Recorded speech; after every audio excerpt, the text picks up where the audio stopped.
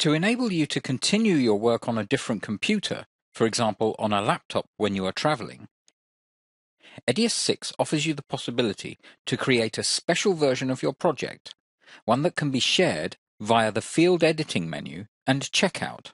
With this, the possibility now exists to create resource-efficient proxies for your project's video data. This allows you to work unimpeded on computers with less performance, smaller drives, and even networks, without compromising your efficiency when working and editing. This new function is separate from the existing proxy workflow, for example when working with P2 or XDCAM data, but it can be combined with it.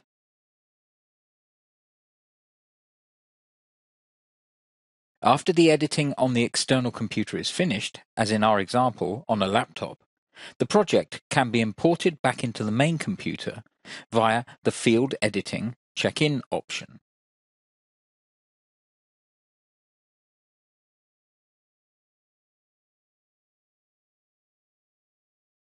Now the changes to the project can be presented with the original video data in full resolution.